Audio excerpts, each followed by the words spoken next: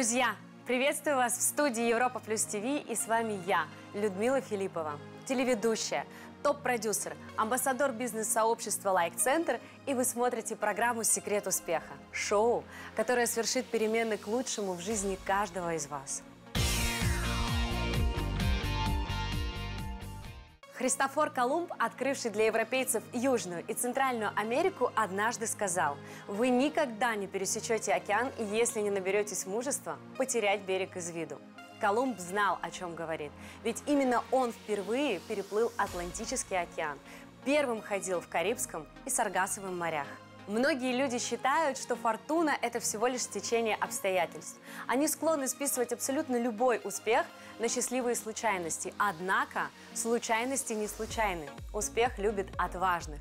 И сегодня мы в очередной раз с вами разберемся, почему именно так, с нашей очаровательной гостьей, певицей и блогером Александрой Беляковой. Саша Белаир, псевдоним блогера, коуча и певицы Александры Беляковой. У этой девушки есть все, о чем она мечтала. Дом в Америке, счастливые отношения, а самое главное – творческая реализованность. У Саши большой послужной список. Она записывает треки, ведет блог, а еще является автором одного из самых эффективных тренингов по прокачке себя, который популярен не только в России, но и в США. Все преграды на пути к успеху – наши собственные блокировки.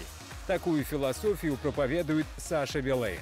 Об этом и многом другом популярный инфлюенсер современности Саша Белаир расскажет в новом выпуске «Секрета успеха» с Людмилой Филипповой.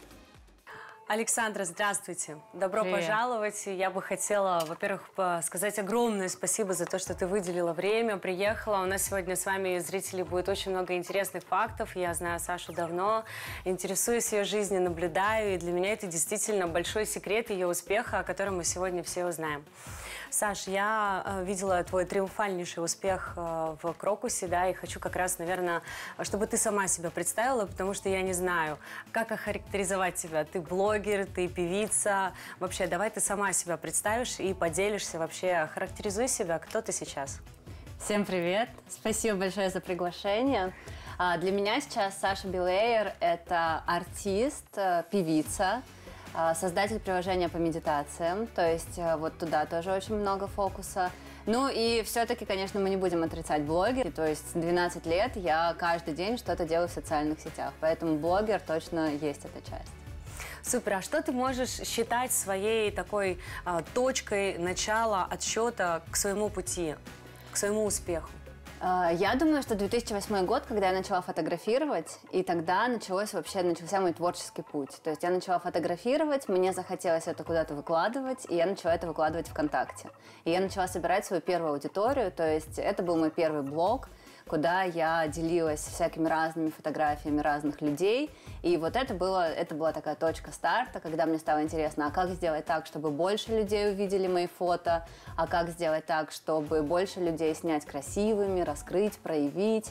И вообще в целом весь мой путь, он про то, чтобы, знаешь, что-то менять в людях, трансформировать, показывать им, что они больше, чем они вообще могут думать, показывать им, что можно мечтать смело, что все мечты сбываются, что все это работает, что главное разрешить себе вот это все хотеть, все, что они хотят. И в этом нет ничего плохого, и в этом нет ничего стыдного. В общем, такое, знаешь, как такой свет для людей, показывать как можно. Я знаю, что в интернете много вообще написано о том, что у тебя детство было довольно-таки классное, яркое, с любимыми родителями, но родители тебя не очень баловали деньгами. С чем твое решение было так рано начать зарабатывать? Как ты начала свой путь к успеху именно в интернете, в онлайне, потому что это действительно привело тебя к такой свободе и таким прекрасным с финансами?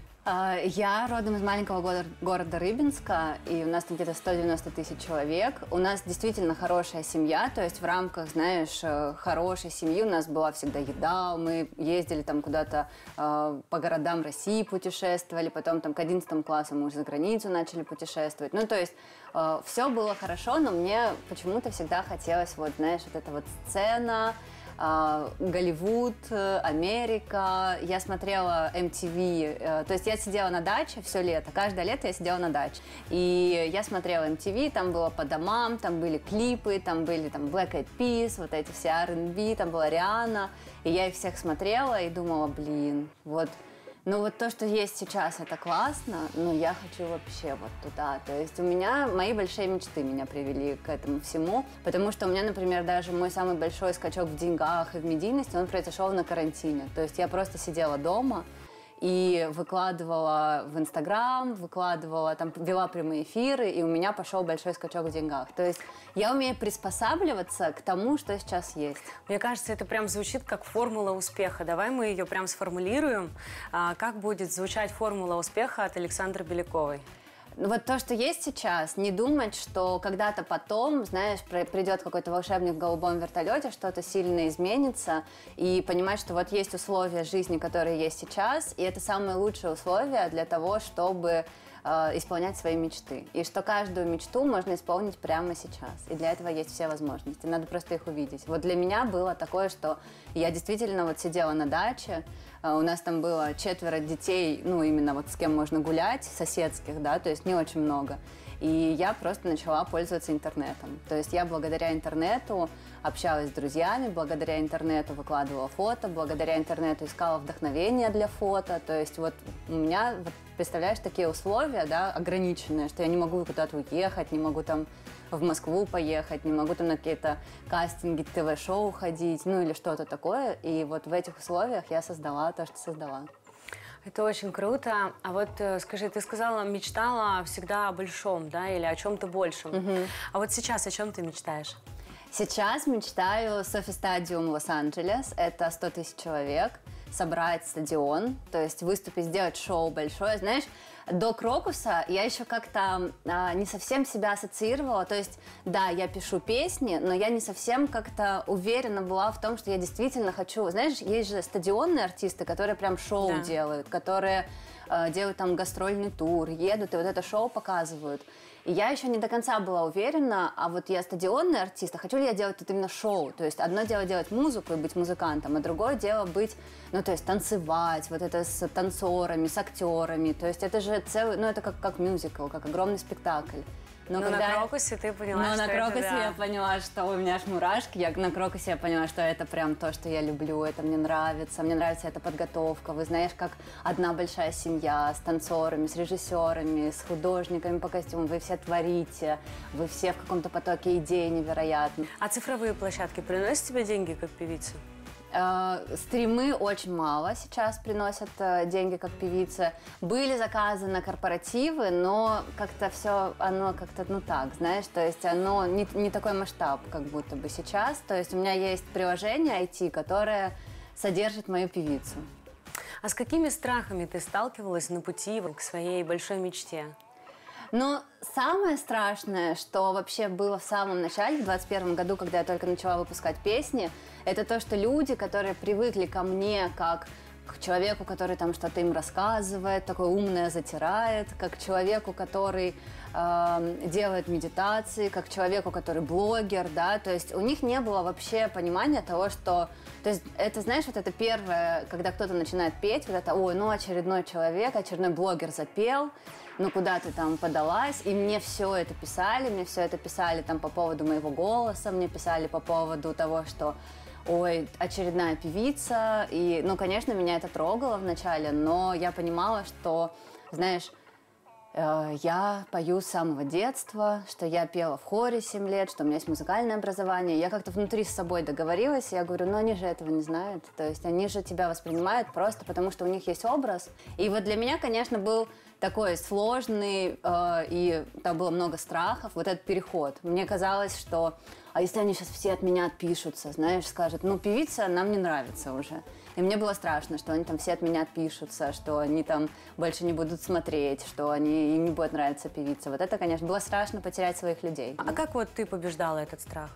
Ну, каждый раз, меня, правда, каждый раз откатывало. То есть я каждый раз выпускала там новую песню, и у меня были, естественно, какие-то ожидания на это, что, ну, там, что она сейчас в чарты залетит, что она там будет популярной. А этого не происходило. И я расстраивалась и думала, ну, а зачем тогда я буду дальше? Но потом я понимала, что, ну, это же моя мечта, я же хочу это делать. И я такая шла, записывала, писала новую песню и выпускала. То есть, знаешь, как шарик катится вот так вот по горке, вниз, вверх, вниз, вверх. И в итоге, я сегодня просто видела видео, если два шарика пустить, один по прямой дорожке, а один по вот такой вот извилистой, то тот, кто по извилистой, он придет быстрее. Так что, ну, это физика. Поэтому вот у меня была такая физика. У меня там, я грустила, думала, все, не буду больше песни выпускать.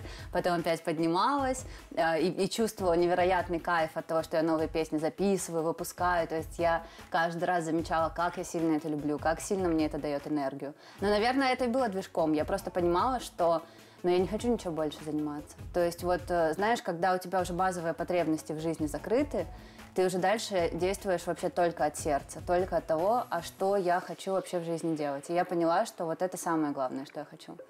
Супер. А вот скажи, пожалуйста, как важно на самом деле бороться со своими установками? Работаешь ли ты с психологами или, может быть, есть какой-то метод программирования себя на успех? Всегда работаю со своими установками. То есть я всегда это замечаю, и я разными способами это делаю. Иногда я просто выписываю, то есть что я думаю о себе как певица. И я это просто выписываю, все эти установки. И я иногда просто удивляюсь о том... То есть, знаешь, просто вот моя картина мира. А получается, что моя картина мира, она формирует мою реальность. И я могу это с психологом прорабатывать, могу это там идти в какие-то, знаешь, подсознания, гипнозы, в медитациях могу это прорабатывать. То есть я прям всегда очень осознанно отношусь к тому, что я думаю о чем-то. То есть, получается, у тебя есть на постоянной основе психолог, да, коуч, который тебя сопровождает к успеху? Очень разные. Знаешь, на каждом уровне свой. То есть вот у меня, например, есть психолог, и мы с ним там поработали 7 месяцев, а потом я поняла, что все, я уже на новом уровне, я хочу уже психолога нового уровня. А вот скажи, пожалуйста, как ты успеваешь фиксировать, да, ведь столько у тебя событий, столько разных интересных моментов в жизни, ярких очень, и как ты это запоминаешь? Ты, может быть, себе как-то где-то это фиксируешь, ведешь, ну, помимо социальных сетей, да, где это такой мини-дневник? Мне кажется, социальные сети вообще главный фиксатор того, что происходит. Да, я думаю, социальные сети, и плюс я еще, ты знаешь, что у меня есть система самопрограммирования, и в системе самопрограммирования, то есть, ну, где-то раз в 3 месяца я делаю большой такой пересмотр своих целей, своих желаний, туда, куда я иду, на что направлен мой фокус. Потому что куда направлено наше внимание, то растет. Знаешь, наше внимание это как водичка, которая поливает семена. То есть вот что мы выбираем поливать, то и будет расти. То есть если мы выбираем что-то там негативное в этом мире, мы начинаем это поливать, мы начинаем туда внимание направлять, то оно будет расти, этого будет становиться больше. И вот где-то раз в 3 месяца, чаще всего в самолете, в каком-нибудь долгом перелете, я делаю такой ревью своих целей. То есть, что я хочу, куда я иду. Но перед этим я всегда прописываю, а что хорошего вообще в моей жизни произошло. И я люблю, знаешь, делать такой, ну, как обзор последних 3 месяцев. И я прям выписываю самые запоминающиеся события. То есть у меня прям есть списки. И в итоге это все заканчивается обзором года. То есть я записываю прям, знаешь, как такие медальки себе вешаю. У меня есть там за 2020 год, что классного в 2020 году произошло. У меня есть за 2021 год огромный список, там 200 пунктов, что классного произошло за этот год. И это не обязательно должны быть какие-то, знаешь, там миллионы, миллиарды. Чаще всего, ну вот там заработок – это 1 пункт. Ты подняла очень важную тему для нашей многомиллионной аудитории, и я хочу, чтобы ты прям эксклюзивно в программе «Секрет успеха» прямо сегодня на Европа Плюс ТВ поделилась самым главным вообще, как запрограммировать себя на успех.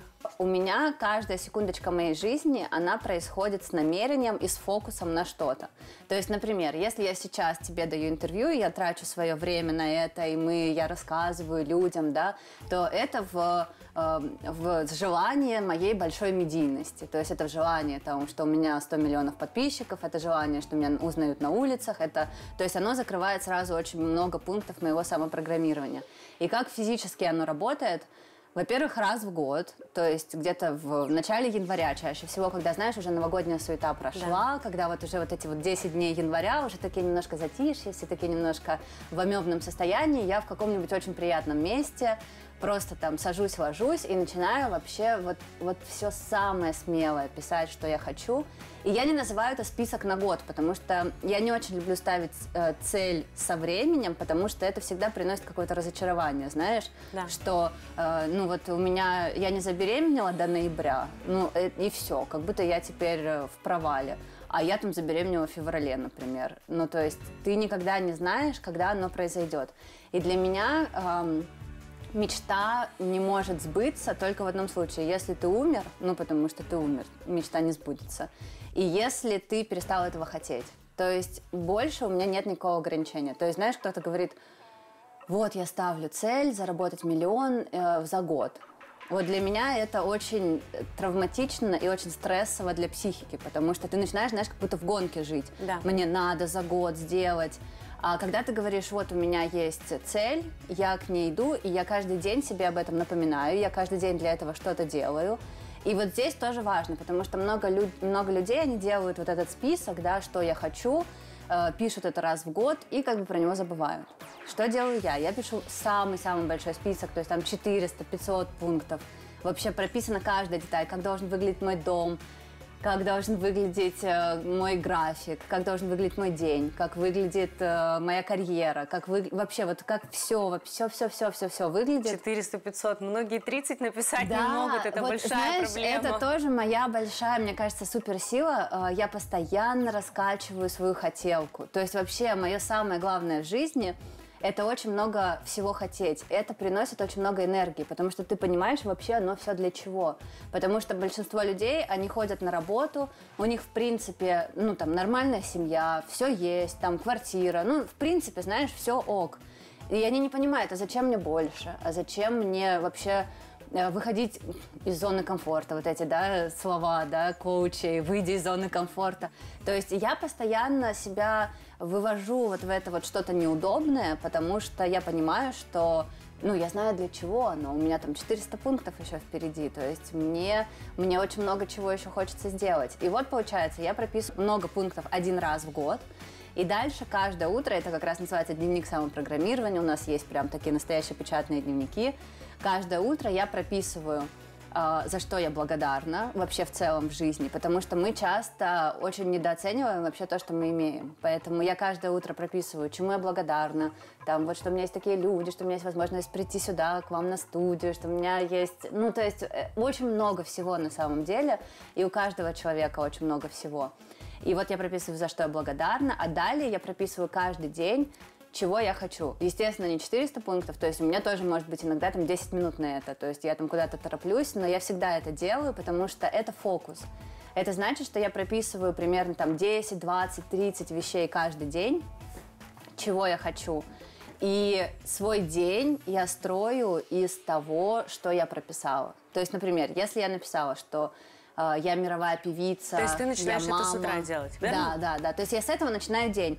Я начинаю день с того, что я напоминаю себе, какая классная моя жизнь, что действительно есть за что поблагодарить.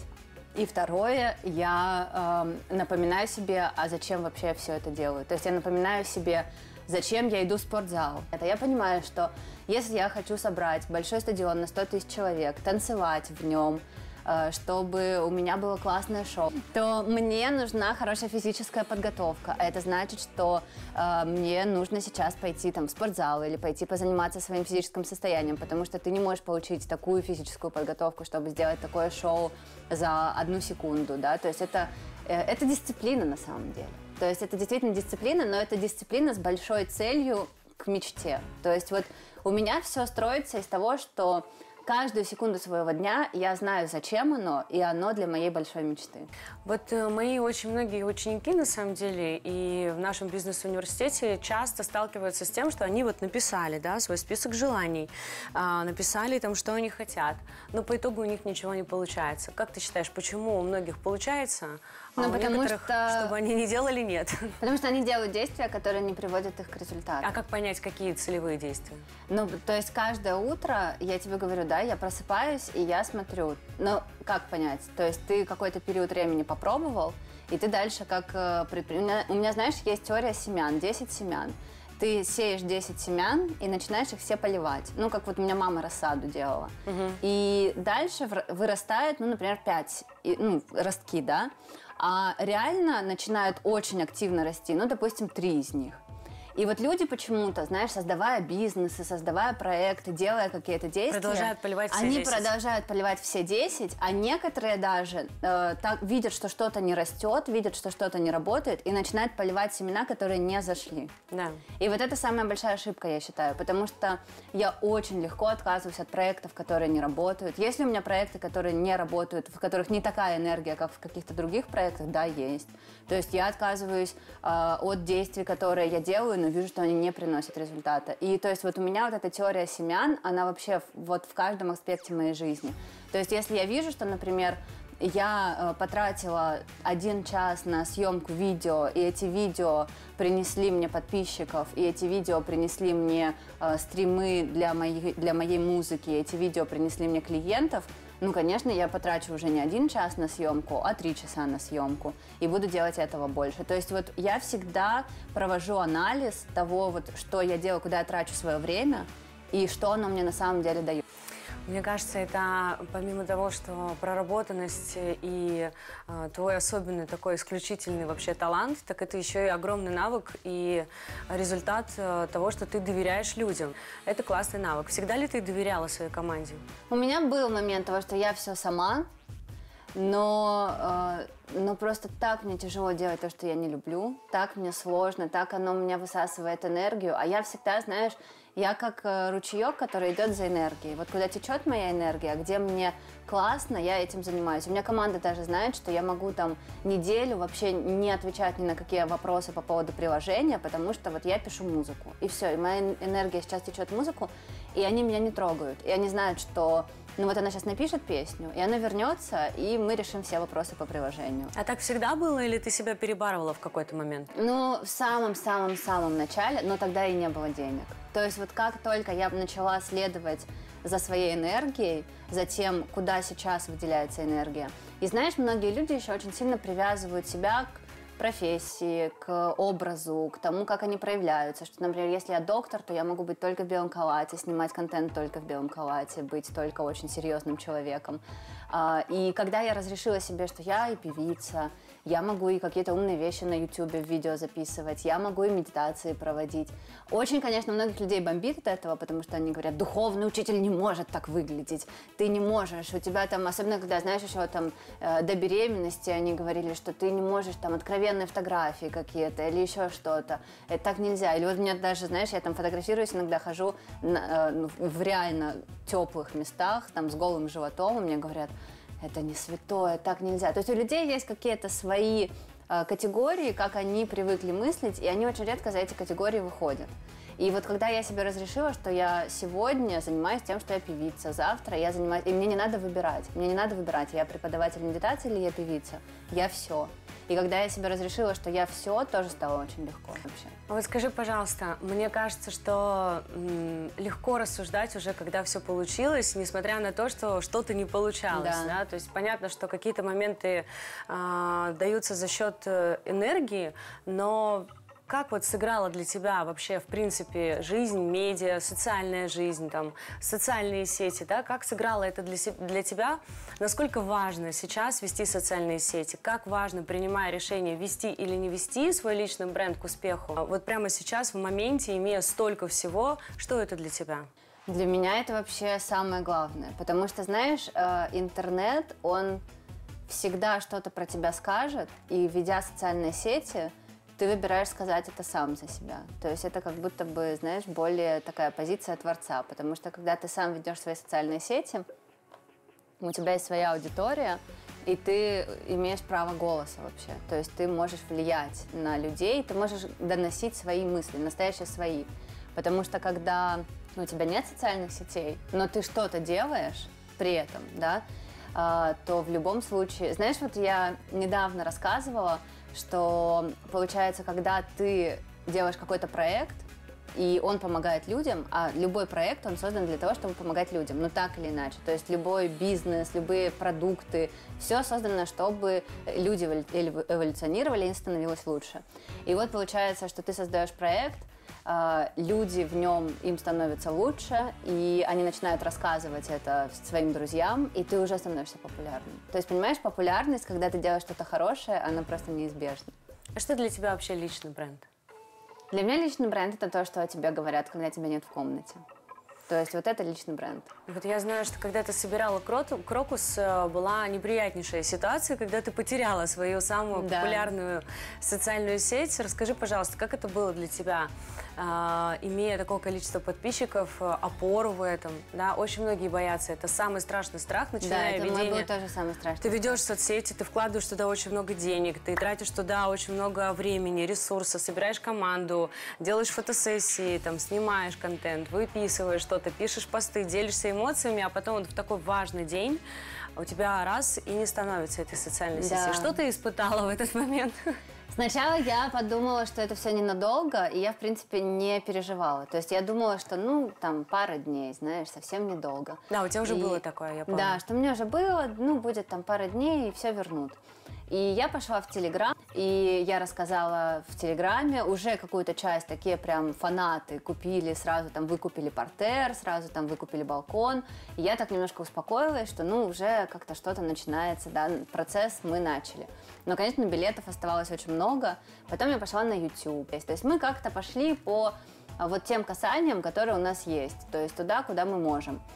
И вот мне, получается, нужно было донести до своей аудитории, что вам понравится, вам туда надо. И знаешь, вот так вот вспомнить, как я зарабатывала там свой какой-то первый миллион, и вспомнить, как я собирала крокус, но я не могу сказать, что как-то легче стало намного, знаешь. То есть каждый раз на каждом уровне просто масштаб больше. А это значит, что ты энергии пропускаешь больше, но это значит, что и своих штуковин там тоже очень много. То есть я тоже, опять же, хочу сказать, что надо убрать вот это в голове мысль, что я перееду, и все станет просто прекрасно в жизни.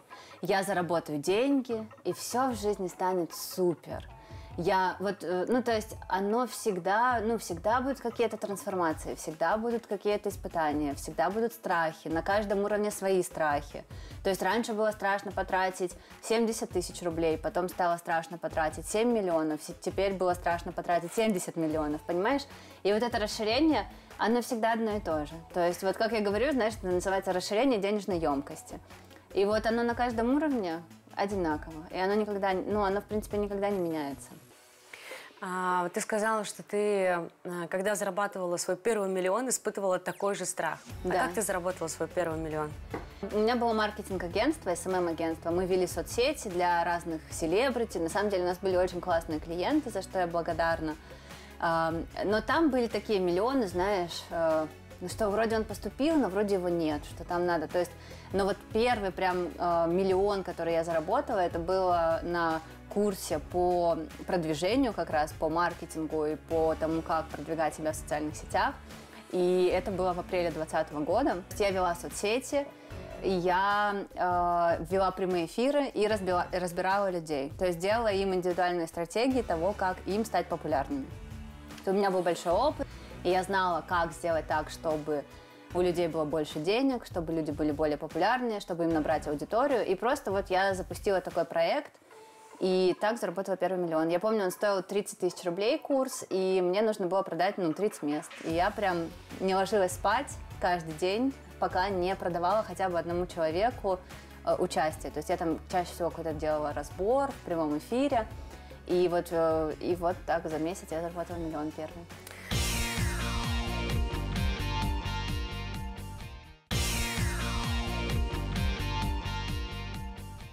Я, когда готовилась к нашей передаче, читала про тебя очень много и смотрела, конечно же, все твои социальные сети. Я знаю, что у тебя есть такой продукт, как денежная медитация. Угу. Расскажи, пожалуйста, больше, что это вообще такое, что это за практика такая? Ну, по сути, эта практика, она направлена, то есть как она технически выглядит. Ты расслабляешься, потом, то есть расслабление самое важное, потому что когда мы, знаешь, в тревоге, в стрессе, в спешке, все мысли, они не наши мысли. Это все мысли из безопасности, из страхов. То есть первый пласт денежной медитации – это просто расслабляющая практика, которая приводит тебя в ровное состояние, состояние того, что ты в безопасности, в состоянии того, что не нужно никуда бежать, в состоянии того, что вот все в твоей жизни хорошо.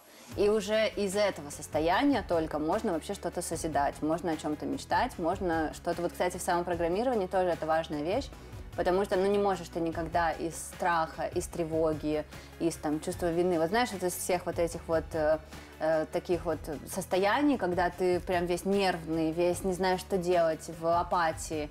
Вот в этом всем нельзя писать то, что ты хочешь, нельзя там визуализировать свое будущее или идти к целям, или писать цели, потому что это будут цели, чтобы закрыть твою вот это вот страхи и безопасность. То есть это не будет истинные твои желания. И вот, денежная медитация, она сначала тебя успокаивает, ты успокаиваешься и понимаешь, что все, я в безопасности, все хорошо. Там специальные там, гипнопрактики, специальная музыка определенной частоты, которая тебя тоже расслабляет, успокаивает, то есть ты успокаиваешься. Дальше ты представляешь вообще, зачем тебе деньги, то есть, опять же, мы направляемся на цель, то есть, зачем мне нужны деньги, для чего и на что я их потрачу. И ты еще видишь сумму. То есть у нас подсознание, оно нам все дает. То есть наше подсознание, оно все знает. И вот мы спрашиваем у подсознания, какую сумму денег я хочу. То есть видим уже, да, к чему, на что я готов. И дальше мы определяем, для чего мне эта сумма денег. И дальше мы проживаем этот момент в визуализации, то есть как я буду себя чувствовать, когда у меня вот это вот все станет. То есть там, например, когда я вот захожу в свой дом, это мой дом мечты, там моя семья, как я себя в этом всем чувствую. И мы забираем из денежной медитации, что самое главное, мы забираем состояние и чувствование. То есть это, знаешь, как ты можешь арендовать Ламборгини, то есть ты мечтаешь купить машину, но ты можешь арендовать Ламборгини и в ней прокатиться. Ну, то есть это называется прожить. То есть, знаешь, можно никогда в жизни не видеть и не ездить в классной машине, и тогда вроде ты думаешь, но оно как-то далеко. А когда ты вот это прожил, ты там арендовал, да, поездил, представил, что вот оно твое, тебе так классно. И вот это, кстати, тоже большое упражнение, которое меня всегда вдохновляет и которое меня всегда заставляет там что-то делать и идти к целям, это попробовать. То есть это демо-версия. И вот, по сути, демо-версия, денежная медитация – это демо-версия вот той идеальной жизни, которую мы вытаскиваем из твоего подсознания. То есть у тебя в подсознании есть какой-то план, который уже тебе доступен, и мы, благодаря техникам, опять же, релаксации, там, гипноза, всего такого, мы вытаскиваем из твоего подсознания вот это твою истинная цель души, условно, да, то есть твое настоящее желание, и ты его проживаешь, и когда ты уже знаешь, как это, ты когда идешь что-то делать, ты когда идешь какие-то проекты создавать, ты уже знаешь, для чего это, не просто в теории, а потому что ты это действительно проживала. И вот в этом суть денежной медитации. Я знаю, что ты еще очень часто на своих курсах и, в принципе, в своих продуктах обучаешь людей управлению энергией. Да, помимо состояния и планов на жизнь, так сказать, самопрограммирование, управление своим временем. Это как? Это значит, что если я себя, например, чувствую не очень сегодня, я составляю себе список. У меня прям есть, я даю людям, которые ко мне приходят, шаблоны, ну, то есть как оно можно, куда это может быть. И я выписываю себе список, куда утекает моя энергия. То есть что забирает мою энергию сейчас. Чаще всего это непринятые решения, это чувство вины, это какие-то недоговоренности, это какие-то обязательства, которые мы взяли на себя, но мы не хотим на самом деле их исполнять. И вот они нас тяготят. Знаешь, многие люди даже там подпишут какой-то контракт, пойдут на какую-то работу, а хотя на самом деле не хотят ее делать, и они начинают болеть. То есть физика, сразу тело, оно начинает нам говорить: не-не-не, ты идешь не туда. И вот когда я чувствую, что у меня нет энергии, я первое, что делаю, это выписываю огромный список того, а куда сейчас моя энергия утекает. То есть куда уходит мой фокус внимания, о чем я постоянно думаю. То есть вообще тоже то, что я учу людей, это каждую секунду отслеживать, а где моя мысль. То есть о чем я сейчас думаю, потому что мы можем, знаешь, взять себе какой-то страх, и чаще всего это страх нашего рода или наших родителей, ну, то есть какой-то страх вообще не наш, и начать его раскручивать, знаешь, а если будет вот это, то потом будет это, и все, и мы вроде на материи вот сидим с тобой здесь на стуле, а в своей голове мы уже просто там в будущем, в прошлом, не надо было так делать, надо было сделать по-другому, это не то, это не так, и все, и мы улетели, и по сути, вот знаешь, как часто люди говорят, ну вот я вроде делаю, а ничего не делается. То есть вот дел реально на материи не делается. Вроде что-то я делаю, но как-то ничего не меняется. А вот объясни прям, так сказать, какими-то определенными словами, чем связано между собой время и энергия. Вот как это я оцифрую, что я вот прямо сейчас занимаюсь не тем, поэтому я трачу энергию не туда. Это же сложно для себя определить. Но это и есть осознанность. Знаешь, вот это модное слово осознанность. Да. Что такое осознанность? Это понимать, о чем я сейчас думаю, что я сейчас делаю, а самое главное задавать себе вопрос, для чего я это делаю. То есть каждую секунду понимать, вот просто спрашивать, знаешь, как наблюдатель, который следит за твоей мыслью. И если ты за своей мыслью, то есть если ты начнешь управлять своими мыслями, тем, куда... Потому что люди умеют управлять всем, но они не умеют управлять мыслями. И если мы подумаем о том, о чем мы вообще выпишем, у меня тоже задания такие есть иногда для людей, я даю, выпишите вот все, о чем вы думали в течение дня и сколько времени об этом вы думали. И когда люди начинают осознанно подходить к своим мыслям, они понимают, что они могли час там переживать от того, что муж задержался на работе, а это значит, что он сейчас где-то там изменяет, а это значит, что семье конец, а это и все. И они просто... Представляешь, вот ты мог целый вечер, не знаю, писать музыку, делать проекты, создавать какие-то идеи, а ты просто весь вечер сидела и думала о том, что твой муж тебе изменяет. И какой он козел, и какой он ужасный. И вот, и прошло, и как оно связано время, что на самом деле вот эти мысли, которые улетают нас, просто уносят вообще какую-то другую реальность, чаще всего реальность тревоги. Или знаешь, что часто бывает? Люди увидели какие-то новости, испугались, и все. И у них весь следующий день, и даже, знаешь, они еще и других людей встречают, начинают им эти новости рассказывать, и они уже вместе в этом. И оно как большой такой затягивает, и ты потом очнулся через 2 суток, а кто-то через там неделю, а кто-то через месяц. И ты понял, что ты весь месяц боялся того, что что-то произойдет. Да. Потому что ты что-то увидел в новостях. Вот так связано время. Потому что на самом деле, когда ты думаешь о каких-то тревожных вот этих вот страшных мыслях, ну такие, знаешь, вот, ну все понимают, о чем я говорю сейчас. И когда ты думаешь вот об этих всех мыслях, время идет так быстро, вау, ты просто ну так жизнь проходит, представляешь? А вот ты, когда переезжала в Америку, ты визуализировала себя перед этим? Писала в самопрограммировании, что ты приедешь в Америку, станешь популярной певицей, встретишь своего мужчину мечты, у тебя будет крокус. Вот ты, переезжая в Америку, запланировала себе все это или это получилось случайно? Запланировала. Расскажи, пожалуйста, об этом больше. У меня даже в Америке, когда я была, у меня, знаешь, такая есть практика, называется «Вернись сюда, пожалуйста». И эта практика, в ней я представляю свое высшее «я». И сейчас, например, на этот момент времени, оно, кстати, тоже может меняться. То есть оно может, ты, например, это сделала, и оно стало другим дальше. Но вот сейчас, например, это я представляю, что у меня большой дом, у меня классная семья, у меня дети. При этом я каждый вечер там или на неделе, да, езжу на съемки, езжу на премьеры кино, езжу на съемки кино, я езжу на репетиции для своих песен, я езжу записывать песни. То есть вот эти 2 части, творческая и семейная, они у меня объединены. И там по воскресеньям мы с моими друзьями, с моей семьей собираемся за большим столом. У нас там... То есть вот у меня тоже все вообще просто до мельчайших подробностей.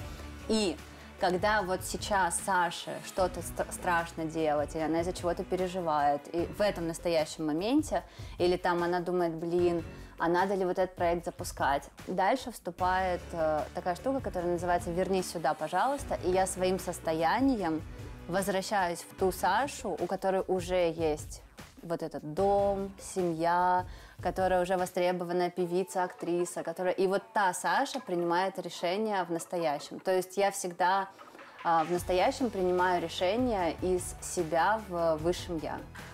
Супер. А вот скажи, пожалуйста, я думаю, что наши зрители все точно хотят себе такую легкую жизнь, жизнь мечты.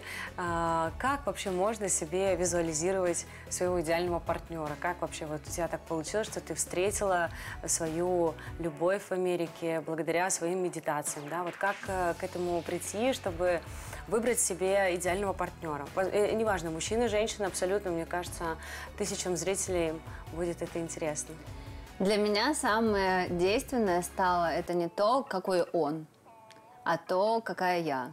То есть я визуализировала то, как я себя чувствую рядом с этим человеком.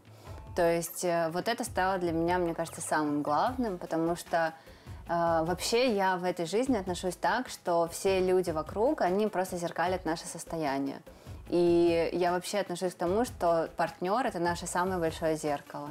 Поэтому если партнер там нас чем-то бесит, чем-то не нравится, или еще у нас какие-то есть к нему вопросы, то я всегда перевожу все это на себя. И если мне там кажется, что партнер там что-то не так делает, я задаю себе вопрос: а я это как делаю? Может, мне туда нужно посмотреть? И вот, во-первых, когда вот это в моей голове изменилось, что это не партнер должен быть каким-то, это я должна быть какой-то, и я должна работать над собой. И если там я хочу вот такого партнера, то это значит, что я хочу себя такой на самом деле видеть. То есть это если я хочу встречаться со знаменитостью, это значит, на самом деле я хочу быть знаменитостью. Или если я хочу там с каким-нибудь невероятным красавчиком встречаться, это значит, что я хочу своей красотой заниматься, и я хочу там стилем своим заниматься. И когда я начала все это делать для себя, представляешь, он просто появился сам по себе. И именно то ощущение, которое я вот представляла, что я буду с ним рядом чувствовать, я это чувствую. Поэтому я вообще в этом мире отношусь к тому, что вот все, что вы хотите от внешних людей, вы должны сами себе дать. А на каком этапе жизни сейчас ты находишься для себя? Можешь ли ты признать, что ты сейчас на пике своей карьеры, на пике своего успеха? Мне кажется, нет, все только начинается.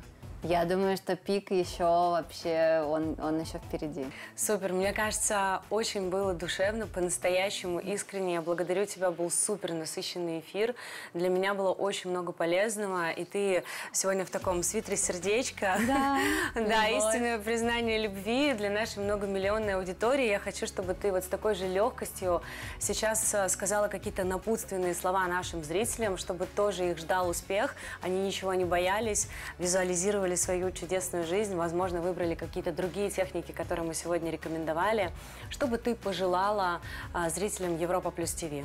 Самое первое и самое главное – это всегда верить в свои мечты и всегда находить подтверждение в этом мире, что они реальные, что они настоящие. И никогда вообще не слушать никого, кто что-то там говорит, что что-то не так. То есть никогда не предавать себя на самом деле. Вот всегда слышать себя и никогда не предавать, потому что то, что мы на самом деле, что вот наше сердечко говорит, и что мы на самом деле чувствуем, оно всегда самый-самый-самый верный путь. Как можно измерить успех? Правильно, узнаваемостью и популярностью личного бренда, который сегодня является неотъемлемой частью для продвижения любого, как корпоративного, так и личного бизнеса. Я Людмила Филиппова, бренд-коуч, продюсер, эксперт по монетизации личного бренда и телеведущая, знаю о тонкостях развития личного бренда все. А вместе с технологической образовательной компанией для предпринимателей «Лайк», амбассадором которой я являюсь, мы открываем новые возможности, знания на пути к индивидуальному, профессиональному успеху для всех желающих. Мы объединили более 4 миллионов участников за 8 лет работы. Нам точно известно, в чем же кроется секрет успеха. Присоединяйся к нам и ты. А я прощаюсь с вами. До новых встреч на телеканале Европа Плюс ТВ.